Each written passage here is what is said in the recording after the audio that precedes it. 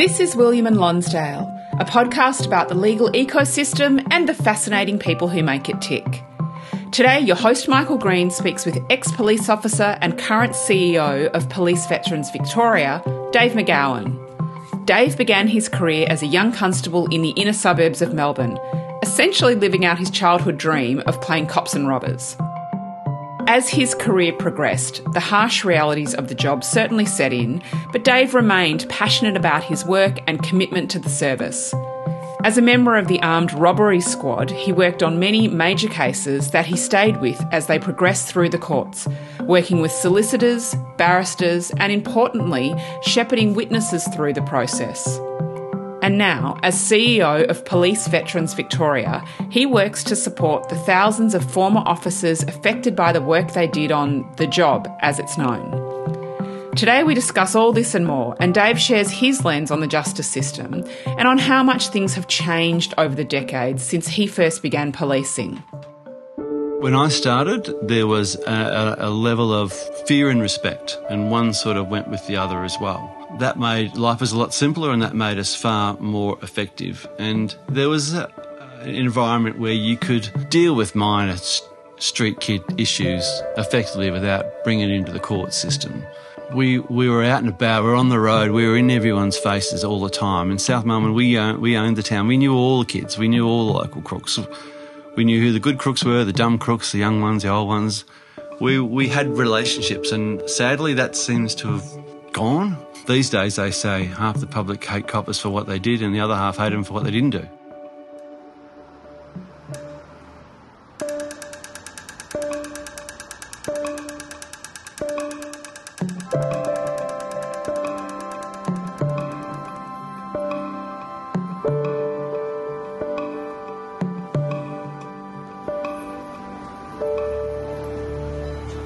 Good morning and welcome to Lies in the Law.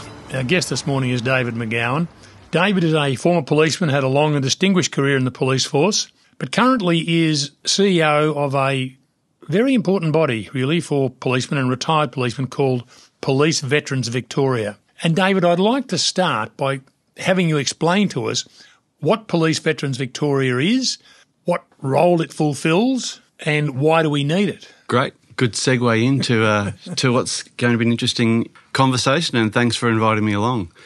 Police Veterans Victoria started in 2019. It was originally run by some veteran members looking after other veterans who are troubled by their experiences in the job. Can I just clarify? This is for officers who have retired from the police force. Who have left, yes. Former members. Yeah. Yep. That started out as a small group, and Graham Ashton was the Chief Commissioner of the day, found out and said, we need to do something to professionalise it. They did a big fundraising walk, raised some money, seed funding to get it started. I came in about around a year after it first started and kind of knocked it over and started it again, including rebranding it to the name that we now have. Predominantly, it is a peer support group. We're a registered charity that look after police veterans and their family members. And the issues that we deal with include post-traumatic stress, depression, anxiety, drug and alcohol abuse, homelessness. Had a number of them we found living in their cars. Some very sad plays out there from their time in the job, and no one was looking after them. And that's where we come into it. So in the first year, our referrals went up 500%. We've maintained that increase year on year for the last 3 years. So we had about 20 referrals a month from different sources. And then for what level of staffing have you got to being able to provide, help look after these people? I have a social worker that Victoria Police provide to me, to our organisation. I have me, a communications officer, and 75 volunteers. So volunteers do support work with they do the people that are struggling in life. So we put them through a 2-day training course, and the basis of that is that they have a lived experience. They understand what you're going through. They've seen it. They've been there. They've walked that walk. And veteran police particularly will relate better to those who have some insights into what they're going through. I was 20 years out of the police family. When I came back into this job, it was quite confronting to see the amount of trauma out there and to know that there was nobody looking after them. And we're the only ones in the country. Other states don't have it, yet we're supporting other state police at the moment. I was going to say, are other state police looking at it and thinking, gee, we need to do this? They do. Queensland are on board. We expect to have Police Veterans Queensland up this year. Western Australia are looking at it, but we're still working through other states to get that body on board. What we find is the more we communicate our story and our purpose, they all start coming to us because they can't find anything in their home state. So it's clearly a need. Do governments appreciate the need? I think they appreciate it, but at this point, they're yet to fund us, which is a real point of frustration for us when we see the support that's provided to defence veterans. And good on them. It's great that they get it. Compared to what police veterans get, it is appalling. Someone described it as a hidden tragedy, and it is. That police often go to war every day on the van or on a particular job, and they do it day in, day out. They see things that most people don't want to see, don't ever see. Including members of the Defence Forces. They wouldn't see the daily trauma that police officers see. No, they don't. Yeah. No, there's a saying, another saying I heard. I pick up lots of sayings in this job, that the military often train every day for a one-day event, and coppers train one day for an everyday event. Yeah. It's the only other job I know where there's people out there deliberately setting out to kill you, stab you, shoot you, run you over, attack you. So there's a price that comes with that. Okay, well, we'll get back to it because I'd like to explore that further, but let's go back to the start of your career. How did you become a policeman? Were you in a police family? Was there a history of policing? Why the police force for you as a young man? Or even, I guess you might have thought about it when you were a kid. Oh, I was a kid. You know, a lot of kids want to be policemen and firemen. I wanted to be a policeman and I never grew out of it. And I grew up watching police shows like Division 4 and Homicide and Matlock Police. Those Crawford productions were obviously great recruiting tools for the police. That I grew up on that, and that's what I wanted to do. Hell or high water, that's where I was going. And I did. What about your parents? Did you come to parents and say, I want to be a policeman, and were they happy, or do they have other plans for you? Well, I finished school, passed HSC, got enrolled at university at Deakin in Geelong. That's where they thought I was heading. I had flagged it, particularly with my dad, saying, this is what I want to do, and he scoffed at it and said, well, that's not a career, and I don't think you'd get in anyway. You're too skinny. I said, oh, okay. So I didn't engage them again, and I went through the recruitment process, unbeknown to them, came up to Melbourne, did the interviews, got accepted, got a start date, and went to university for the orientation week. And then after that, I said, I'm out of here. I'm going to join the police force. Well, what makes you think you'll get in? I said, well, see, I'm in, and I'm starting next Monday. So off I went. So you're at that stage, I'm assuming, 17 or 18? 18. 18. When an 18-year-old walks into the police academy, what training does he or she undergo? How are you prepared for what is a very confronting career, potentially confronting career? Oh, definitely. How are we prepared? We're not. We walk into the police academy on day one. The majority of the intakes, squads in those days, were all young. They were cadets, which were younger than me. You had to be 18 and a half before you could graduate. So some of the cadets would start a little bit later, but hey, we had no idea. We went into the police chapel, we got sworn in, we were put in our squads, and we hit the books, and for the next 20 weeks we learned all the theory and the procedure and the operational tactics and the fitness and all the things that you work your way through. And we passed out 20 weeks later. Knowing precisely nothing. Knowing nothing. That's right. And was it, I mean, I would assume that's a huge culture shock because the police force got a unique culture of its own. Yes. And anyone coming into the police force, unless they had a parent or a family member, a serving police officer, I don't think they could be prepared for that culture or be aware of what that culture is. No, only what we see on TV. That's all we knew, unless you knew a police member who would tell you, but even they wouldn't tell you much. But we joined the job, and I don't know whether you've heard that saying, but policing is referred to as the job, as if there are no other vocations except this one. It's still a term now. I'm in the job. I was in the job. They all know what you're talking about. So you come out at 19 or 18 and a half? On my 19th birthday, I graduated. Where do they post you to? What duties do they give a very green and wet behind the ears young police officer? So they had a training program. So I got posted to Geelong for 12 weeks. And in that 12 weeks, he spent 2 weeks in the watch house looking after prisoners and counter-inquiries, a week at the local D24, a week with the crime car squad, then back at the station, and you worked the div van for the remainder of that period. And at the end of 12 weeks, everybody would get transferred to what was called Force Reserve, Russell Street. And from there you were billeted out on foot patrols. There was a barracks upstairs that young Connies had to live in. I was lucky. I was told by blokes I worked with at Geelong, start putting in for vacancies to not go to Russell Street, and I was really lucky to get posted to South Melbourne. So that was my first appointed station. In any of these places, do people now, or did you back then, have an appointed mentor? No, nothing like that. And today, do they have mentors today? I don't think they've got the resources to do it like that. So, no, they don't. They don't work like that. It would seem a no-brainer to me that there should be a mentor. Yeah. Well, it certainly makes sense, doesn't it? Yeah. But you would be rostered on the divisional van with 20 or 30 different people. So you rarely work the same shift with the same person more than twice, except on night shift, and there might be 3 of you on night shift or 5. 2 in the van and 1 in the watch house, then you'd spend the whole week together. But generally, you work the van with different shifts with different people, and every one of them has their own different style. Was it confronting? I mean, being in a divisional van around the streets of inner Melbourne, seeing, I'm assuming, homeless people, drunk people, drug affected, violent people, confronting? A bit scary, maybe? A little bit. Confronting, for sure. There's things that I saw that you can't really imagine or prepare for until you see it, your first dead body. And, in those early years, you would encounter death on a daily basis. Really, on a daily basis? Yeah, if there was particularly in a suburb. So if there was a cold snap, there's a lot of boarding houses around South Melbourne and the other inner suburbs. So in a cold snap, they'd die in the boarding houses. In a heat wave, they'd die there. Lots of suicides, accidents, car accidents. So I reckon in my first 5 or 6 years, I think I pretty much saw death in every conceivable way.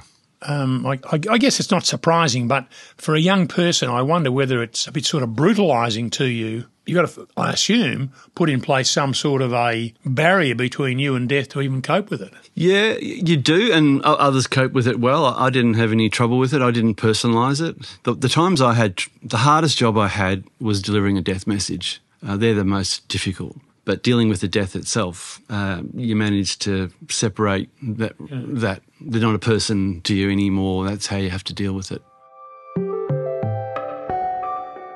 So you, like everyone else, have several years in uniform. Yep. I guess basically everyone wants to become a detective. In those days, most wanted to be a detective. Less so now. What do you have to do to move across to detective? Or what did you have to do then? So in most of the stations, the sergeants, senior sergeants were all former detectives. So for me, it was, I want to be in a CIB, I want to be a detective, get on a suit, do good jobs. You start working towards that ambition very early in your police career. So you start looking for good crooks, lock up better crooks, get trials underway. Wait, what do you mean good crooks and better crooks? Okay, so good crooks are the ones, it's probably a bad term, isn't it? A good crook is someone who's a professional criminal, who does it for a living, whether they're safe breakers, armed robbers, burglars, the ones that are just not your local fool. So we aim to get experience and exposure in the criminal briefs.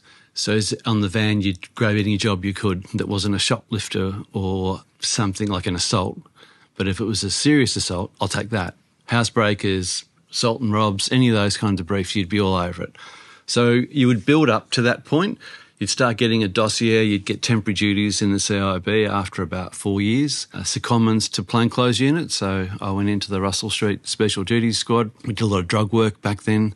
So your whole aim was to build towards getting to a CIB board. You'd do some preparation, you'd take examples of all the briefs that you'd done, you'd get references from former detectives who are supervisors, and you'd front a panel and ask a whole lot of questions, reasonably senior people, officers that would run these panels, and then you'd get a classification. So A plus, A or A minus. That determined your order of application for vacancies, and then you just had to try like mad to get a spot. In those days, you had to be appointed in the CIB within 12 months of becoming a senior connie, otherwise you couldn't get in again. That was a very narrow window. And in making this application and hopefully being successful, do they look at your conviction rate, these good and better crooks who you've picked up? Do they look at them and say, well, yes, he prepared this case well, he had all his evidence in order and he got a conviction? No. convictions really weren't factored in. Our job was to put the brief up. But what happens if, you need to organise a good brief? Absolutely. Chronological, logical, something that the prosecutor could work with. Yep. It couldn't just be slapdash. No, not at all. But that wasn't really, there was never any lens put over your conviction rate because it wasn't up to us. As you well know, juries, it's a complex process, the jury process. So, and I took a view very early in my police time that it didn't really matter what the penalty was, and we put it up there, and if they convict them, great, and if they get a good sentence, good. But I never really, it didn't bother me. Having said that, most of my convictions, I rarely lost one. I'd just like to digress for a moment, Dave. What happens if I'm a young policeman next to you and I decide I don't want to become a detective? I'm happy to stay in uniform. Does that limit my career chances? 40 years ago, I'd say yes. Now, I would say not at all. These days, I think they have trouble attracting good quality people into the CI to be detectives. It's a much harder job, and it doesn't have the kudos that it had back in the 80s, 70s, 80s, 90s, even the 2000s. So no, there's nothing, if that's what they want, that's fine, but they were often seen as a limited experience. Yeah. Because it's a whole different game in the CIB. Okay, so you passed the course, you're a young detective. Where did they send you to? I got posted to Carlton CIB. So a young detective there, what's he doing? So routine's probably diminishing the importance of the crimes, but generally routine investigations, house burglaries, minor frauds, crimes involving employees in the workplace, assaults, rapes, some minor drug activity, generally run-of-the-mill kind of crimes, not complex, not high profile. A couple of really complex ones I was lucky enough to be involved in at Carlton. First one was this guy called Bill Dobson, and he was an old painter and docker, an old crook, who found out he had a namesake called Bill Dobson, who was a Jesuit priest, who'd gone to Melbourne University. And old Bill Dobson found out about that and was quite a rounded person, got a job at Melbourne University teaching economics, assuming... The painter and docker did? Yes. Assuming the identity of the original Bill Dobson. By all accounts, he was quite good at it. The students were quite engaged in it. And the university found out about it because a person contacted the uni to do a reunion and said, I'm trying to track down Bill Dobson. I said, Bill Dobson's a lecturer here. No, I don't think so. He became a Jesuit priest. Well, he's still here. Here he is. That's not him. And the whole thing unravelled. So Melbourne University, to their credit, reported it, and I'm sure that they mulled over it intensely, thinking the reputational damage here is quite bad, but they took a big, deep breath and they got on the phone. So I got that brief, and the students that I interviewed thought he was great. He certainly knew his topic, but he was not qualified to do it. So he went to prison for that because the charges were obtaining a financial advantage by deception, purporting to be someone who was not and earning a salary from it. So that was a bit out of left field. The next one was a bombing attempt up at a Food Plus store up in North Carlton, where a couple of doors down, a business called the Bluebird Cafe were running a successful business till Food Plus opened up and then their business went down. So they firebombed it and he rebuilt. Business went up at the Bluebird, Food Plus reopened, business went down at the Bluebird. He sent some people in there to hold it up and trash the place. The third time, he actually wired it up with bombs, and he'd wired up the whole building, ran a detonator and a lead cord down the laneway from the store back to the cafe. The intention is blowing the building up.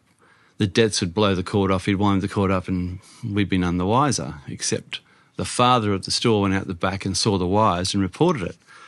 So he panicked. He didn't detonate, luckily. Thank goodness, yeah. I know. So we had a building wired up with explosives, and it was a very good bomb tech from the Special Operations Group called Dennis Tipping who diffused all those bombs over hours until it was rendered safe. Then we went and arrested a guy, put him up before the courts. We had Betty King, who was our prosecutor. Betty's a former guest on the show.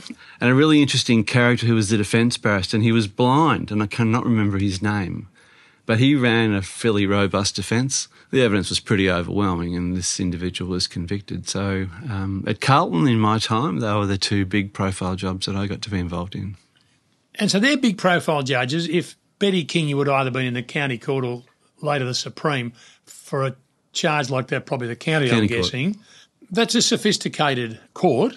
Yes. And therefore you've got to have your brief well prepared. Yes. Again, did they teach you about how to prepare a brief, what you needed to have in evidence to succeed? Yes. Or to have the best chance of success? Yep. So once you're appointed into the CIB as a detective, you need to attend the detective training school within the first 12 months. 12-week course, pretty intense. It's often likened to a diploma course, but it was full on. You got one go at it. If you didn't pass the course, you'd be put back to uniform and you could never try again. So a lot of pressure that we lived under. And that taught you more complex processes, rules of evidence, managing informers, interrogation techniques. Now, that's not that funny way to describe it, but we were taught very early that a confession was a good start to an investigation. So it was all about how do you build a brief, what are the avenues of inquiry you can pursue, where can you go, and then it's about corroborating it and building on it till you've got a really strong brief. That's Carlton. Then Carlton, you move on to what back in the 80s and 90s at least was a very high-profile section of the police force, being the Armed Robbery Squad. Yep. What was the Armed Robbery Squad and why did we, the community, need a specific squad for armed robberies? Because armed robberies on banks and payroll trucks were prolific, so there was a dedicated squad set up back in about 73, I think it was, that had a squad entirely focused on investigating armed robberies on banks. Hard job, dangerous job. There were 6 crews in the squad, 28 of us in total, and our mandate, our criteria to investigate was armed robberies on any bank or armoured truck or those involving extreme violence. But it was pretty much banks. And I was invited in, which was a great honour, great adventure, scary. But when I went in there in 88, we were attending maybe 1 to 2 bank hold-ups a week. When my tenure finished 4 and a bit years later, there was maybe 1 or 2 a month. Armed robberies, professional armed robberies were done by gangs that would work, and we would work on the gangs. A lot of surveillance activity following around, and I think the crooks worked out that it became a high-risk job with little return. Banks changed the way they ran their businesses, their cash handling procedures were different. The chance of being caught were really high. Every copper wants to catch a bank robber. Chance of being shot were reasonably high, and there was a particular period in the late 80s where they were killing us and we were killing them. It was a real Wild West. In Victoria particularly had a really violent patch. So the squad was there to investigate that activity alone. Other squads specialised, but this was up the front end. You mentioned it was scary and frightening, and I read somewhere where you said on certain occasions you think to yourself, well, I could die today. How did you cope with that? I mean, no support, no mentors or no psychologists or counsellors or anyone like that? No. Just tough it out? Tough it out. They were good people. You know, you relied on on your squad members. Everyone relied on each other. And, you know, we were tight, we were effective, we were well trained. One job particular I can reflect on, sitting in a car out east. You'd start at 4 a.m, the surveillance crews would be following targets around and not knowing what they're going to do or where they're going to go. And if they hit a bank, then our job was to stop them. So stop them means a gunfight, potentially a gunfight. Potentially, yeah. So we'd sit in the car, ceramic plated vest, pistol grip shotguns, ankle guns, sitting in the car waiting for something to happen. So there were some days like that when I was thinking, I don't know what am I doing here? And I was involved in only one shooting incident, but most of the times they were quickly and professionally executed and arrest done.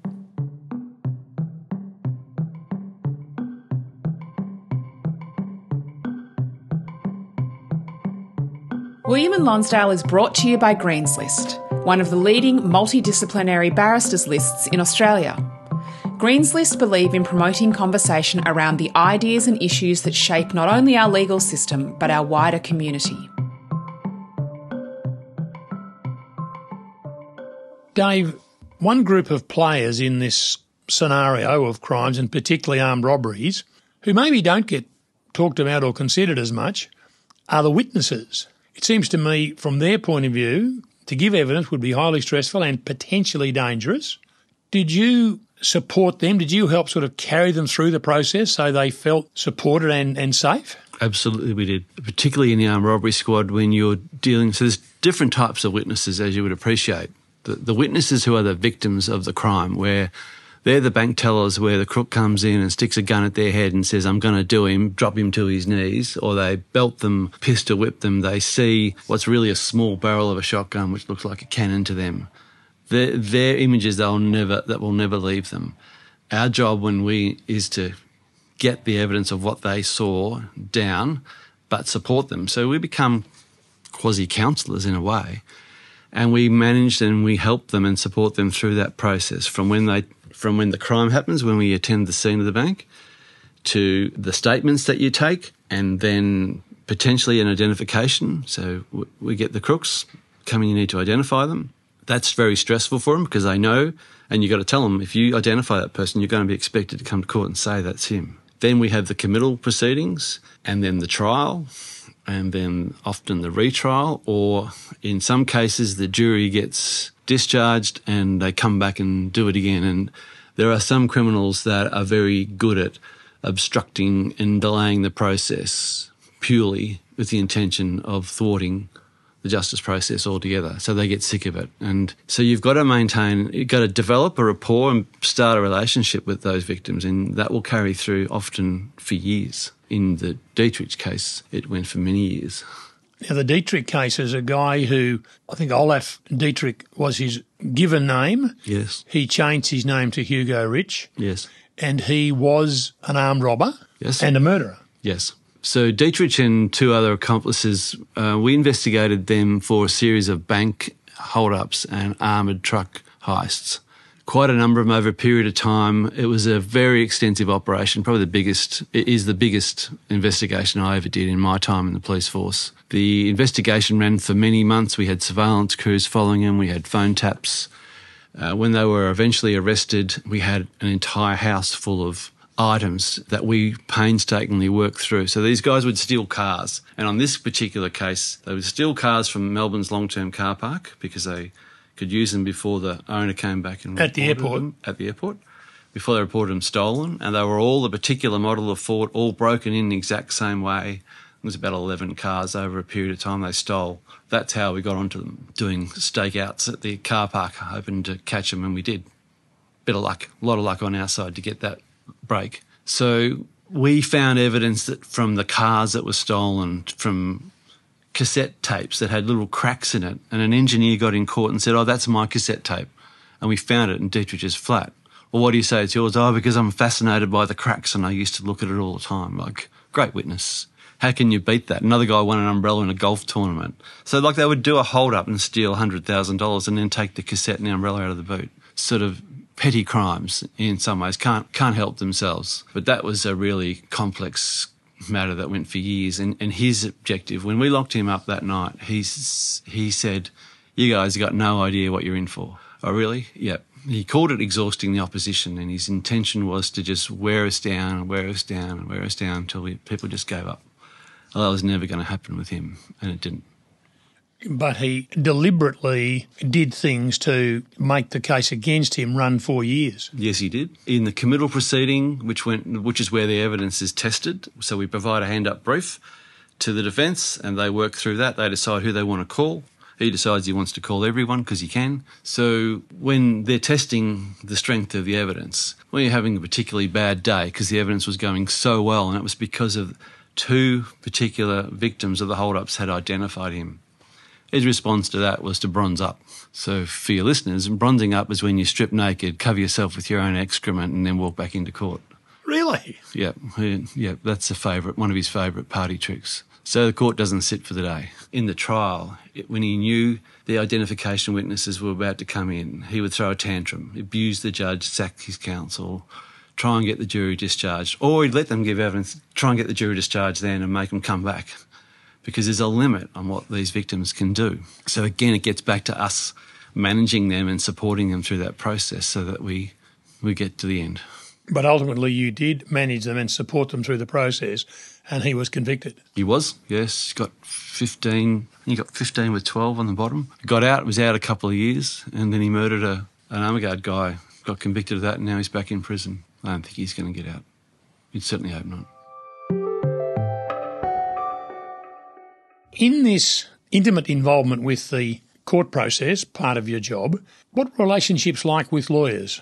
Well, with both prosecution lawyers and defence lawyers, solicitors and barristers. So let me just go back to the beginning. When I started out as a really junior constable, the defence barristers were the enemy. They were going to get in the way of us getting justice. That's how we saw them. It didn't take long to understand that that's not their role, but that's just a bit of a maturity thing that you work your way through. As you get into more complex investigations, the relationship with the prosecutor is critical. So for the Dietrich case, the OPP assigned Carolyn Douglas and Ray Gibson as our prosecutors, and we had that connection with them right from the beginning, which was a little unusual because you don't usually get a prosecutor assigned to you until well after. But we got them right at the beginning, and particularly with Ray. He's a KC now. And Silk. We would take Ray around, and he learnt about our processes and how we operated.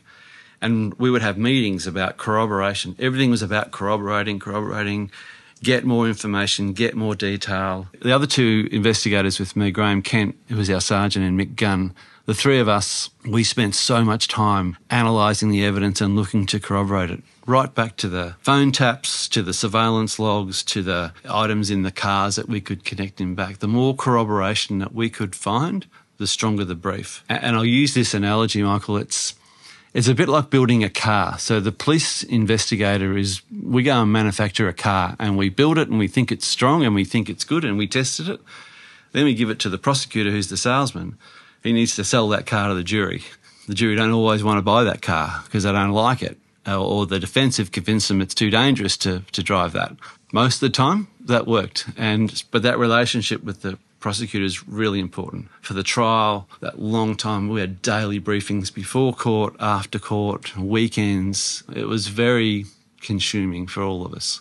When you say weekends, a case like the Dietrich/Rich case, I'm assuming you lived 24/7. Yep. 4 years. 24/7 in periods. So during the investigation phase and the lead up to the arrest, it's 24/7. You're just working. You get phone calls, the telephones are tapped, operators would ring up and say, we've just heard a conversation, they're going to do this. So you'd have to be on tap all the time. Once the arrests are made, there's a little bit of pressure off, but you do have a time frame to work to. So there's a lot of work. It's 7 days a week getting the brief ready. And then when the committal starts, you're back onto it. When the trial's on, it's full time.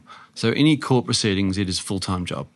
And then the weekends are often spent chasing up. Ray or Caroline might want something. Can you go and do this? Can you get that? You now work and head up Police Veterans Victoria, which obviously, or it seems to me to be obvious, it provides a much-needed service, because people working like that, how you worked, are surely going to burn out. Yeah, absolutely. And were you, at the time, conscious of the possibility of burning out and trying to implement strategies for yourself not to burn out? Yes, I was very conscious of it.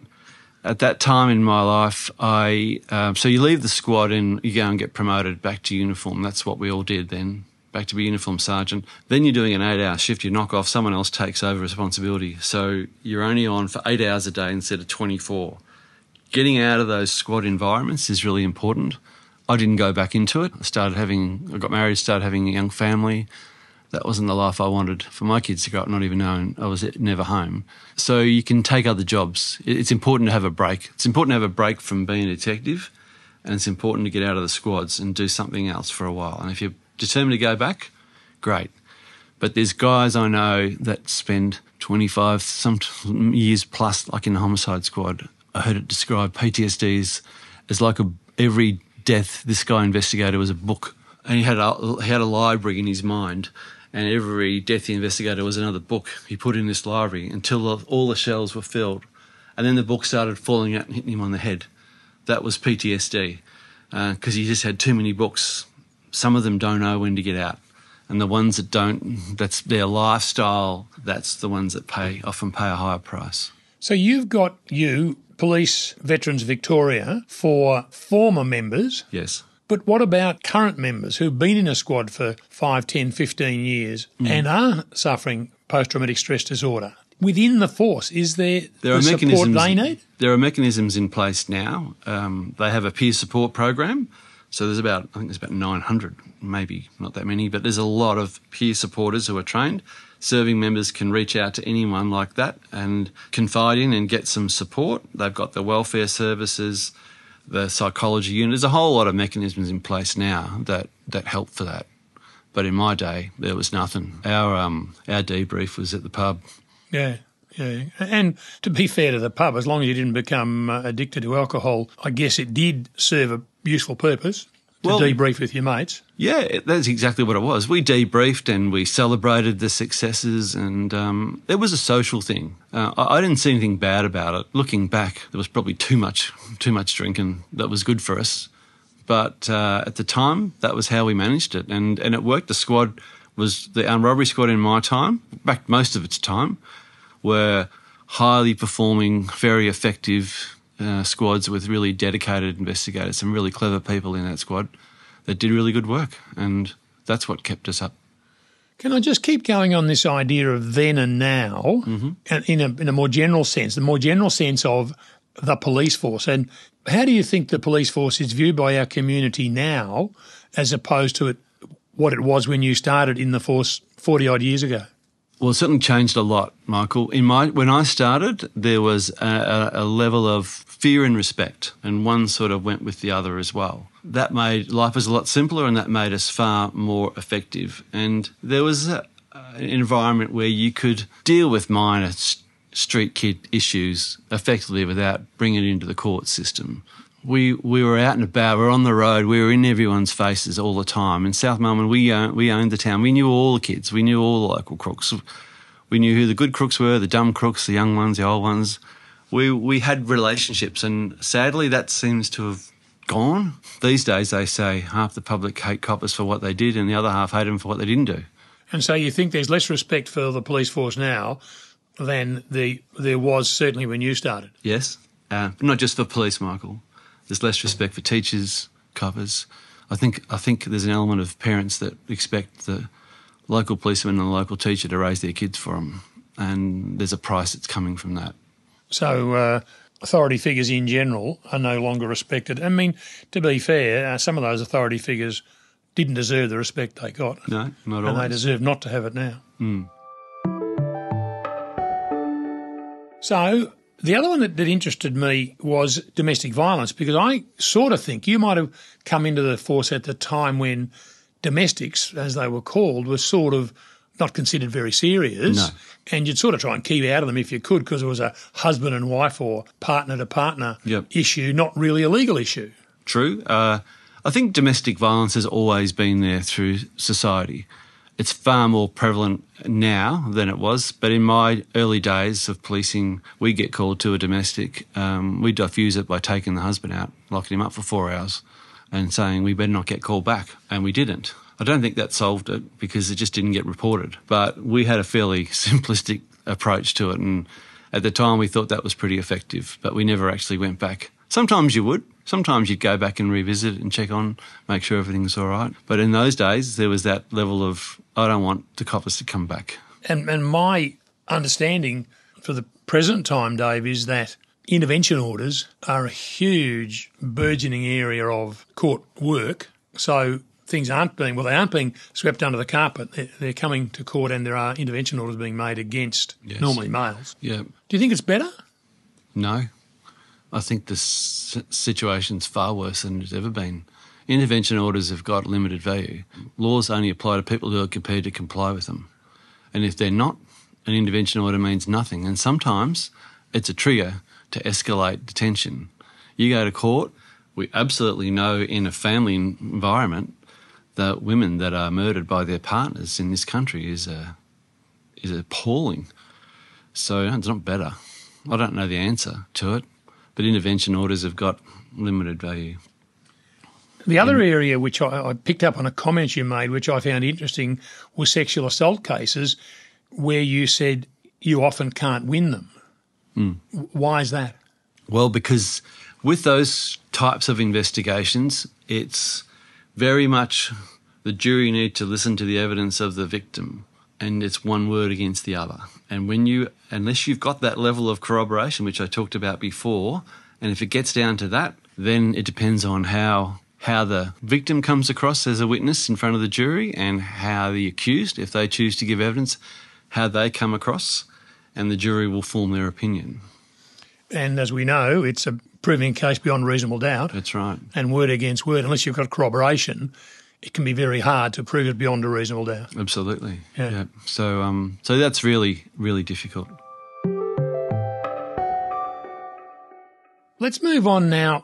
After about 20 years in the force, you leave the force and go and work for a major bank as their in-house investigator or in charge of their in-house investigation team.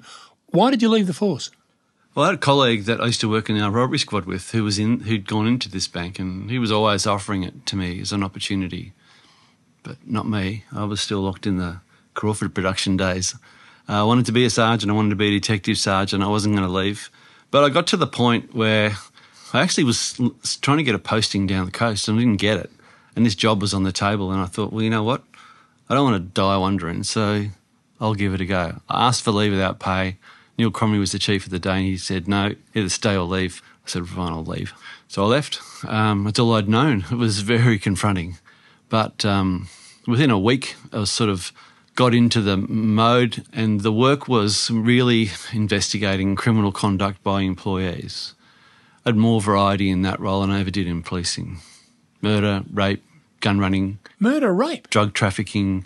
We had a slavery case, bribery, corruption. Are these within theft, Australia or are fraud. these overseas? A lot of them in Australia.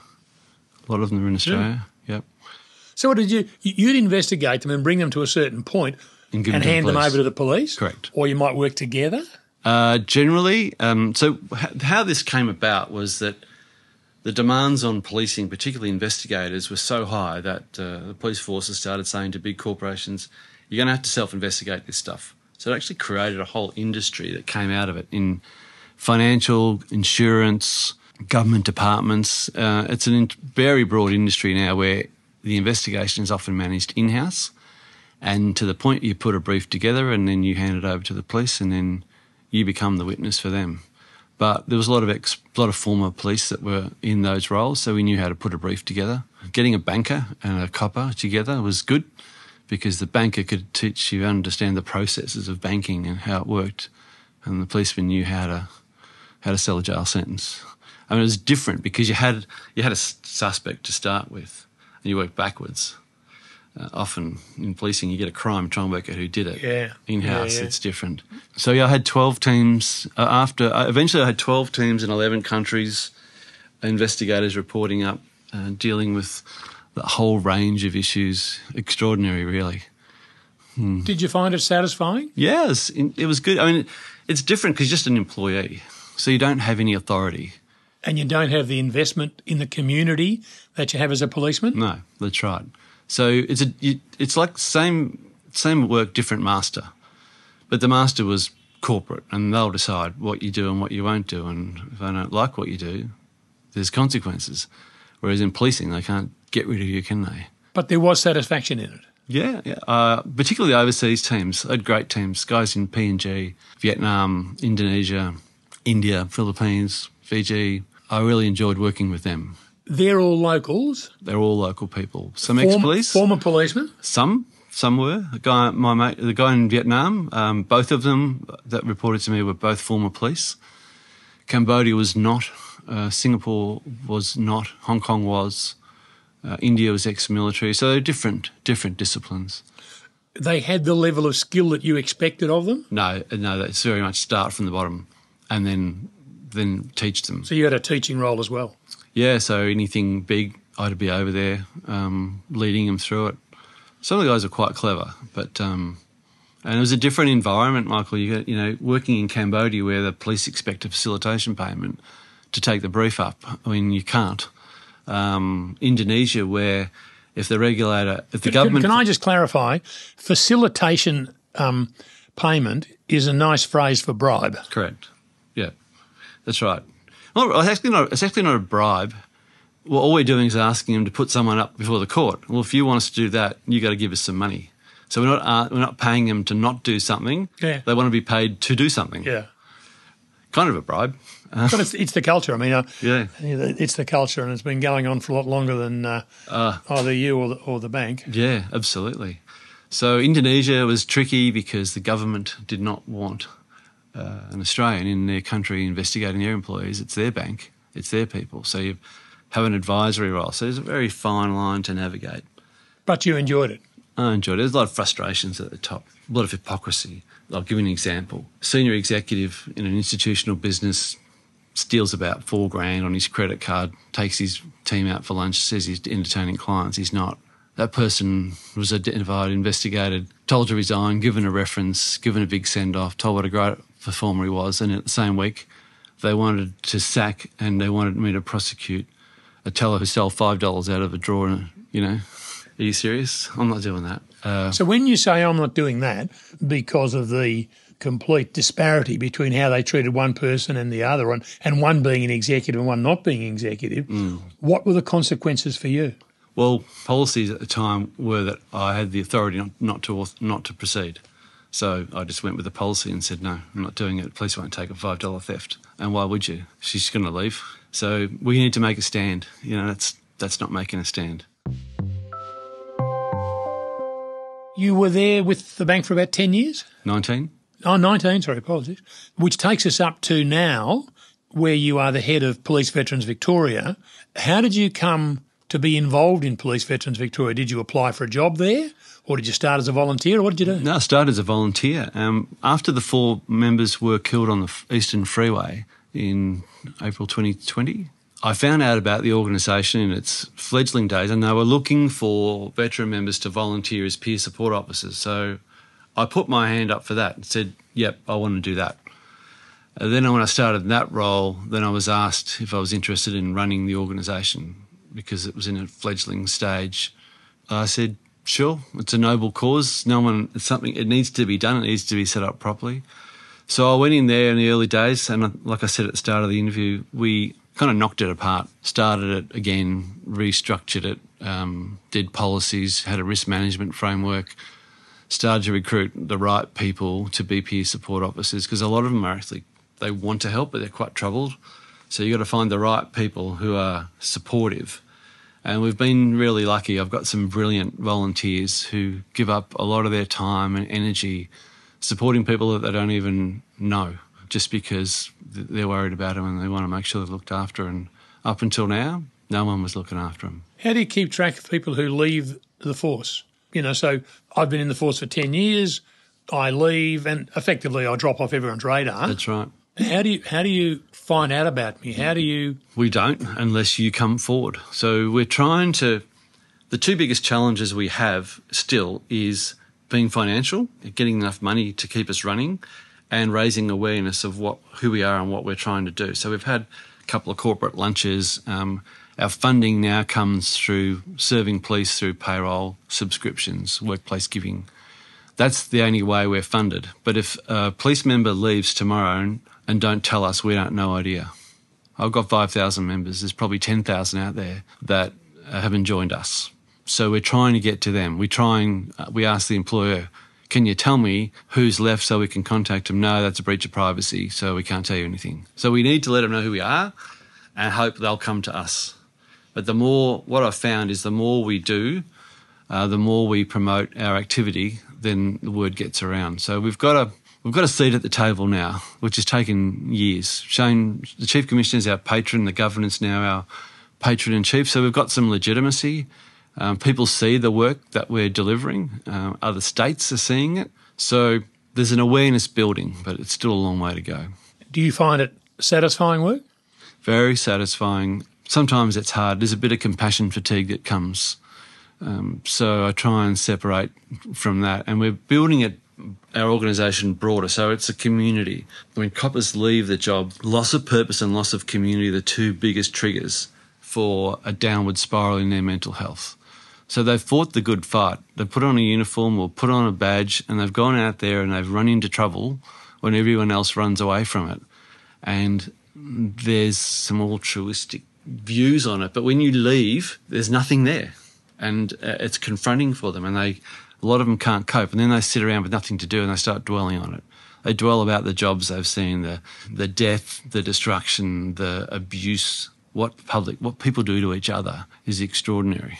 And so when they've got time to sit and dwell, then it affects them. So we try and give them somewhere to belong and try and keep them on the up, give them another purpose. Put on a different uniform, volunteer somewhere, do some work with us, have a purpose in your life. So the more we can steer that, the idea is to keep those who leave the job happy, stay happy and healthy. Those who are not, we help them recover. And those who are really troubled, we support. That's what we're trying to deliver. Lives in the Law is proudly sponsored by City Maps Illustrated. Their recent publication, The Melbourne Map, is a celebration of our wonderful city. This stunning, hand-drawn illustration, which took more than 3 years to create, is available as an art print, jigsaw puzzle and calendar. The perfect acquisition for your home, office or corporate gifting.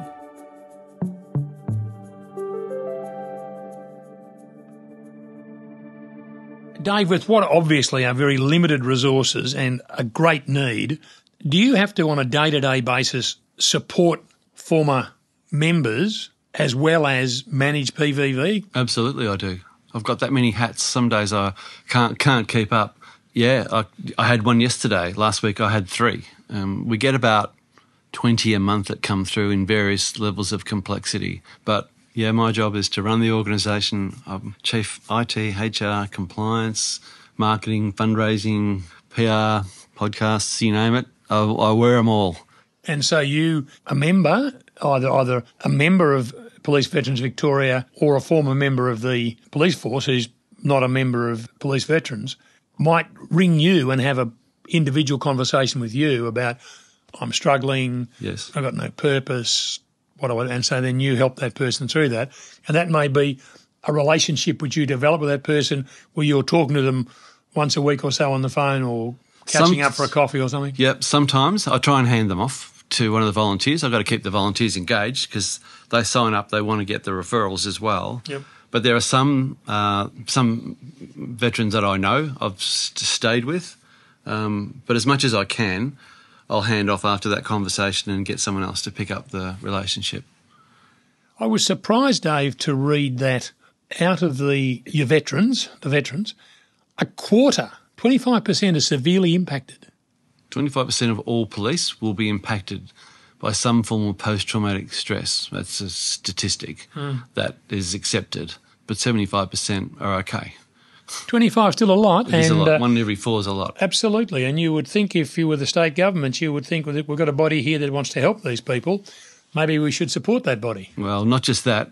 A large part of police recruits come from police families. And police families are tending to say to their people, don't do it.